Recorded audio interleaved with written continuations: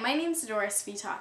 I wanted to tell you about an experience I had. When I was fairly young, I think about 5 or 6, we were learning about how to write persuasive essays, and we didn't get the usual prompts about, tell why you think uniforms should be in school or whatever. We got a few of those later, but one of mine was about books, and I think it was something to do with bookstores, but what I wrote was why bookstores should be open for 24 hours a day.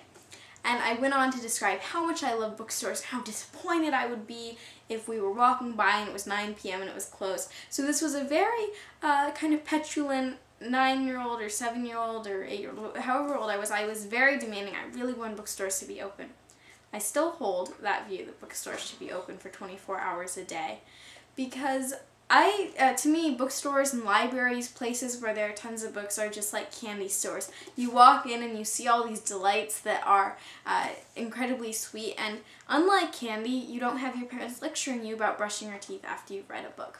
So that's always what I tell kids. It's all the enjoyment for not so much lecturing from your parents. In fact, your parents will be very happy when you pick up a book. My parents, when I started reading, I would just read so much I'd want to read all day that they would often have to tell me to put down that book so you'll eat your dinner or eat your lunch or whatever it was. So to me, books have always held that allure that chocolate or gummy worms or whatever kind of candy have for many kids. I love candy, but I also love books, and I hold books in very high esteem. You ask me what would you take to a desert island, and definitely these would be the answer.